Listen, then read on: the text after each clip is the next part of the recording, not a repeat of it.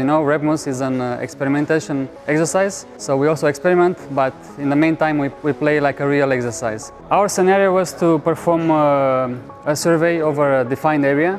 We have depths coming from 30 meters up to 0, and we have mines also in all this depth range, because this is the real situation. In an amphibious beach you will have some mines. Thales was acting as a system integrator, working with Schiebel and Nigro in order to demonstrate LiDAR capability to detect mines in the water column using an airborne uncrewed asset. This is the first time we were trying this, and the results were very impressive. So we managed to detect all the mines in the water columns, and we managed to do it in a very short amount of time.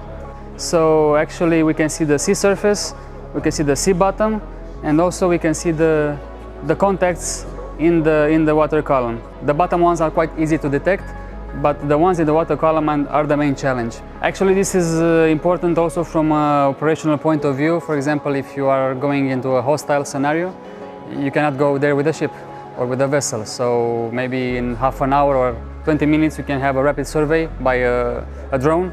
That's the main advantage, the time, but also the good detections.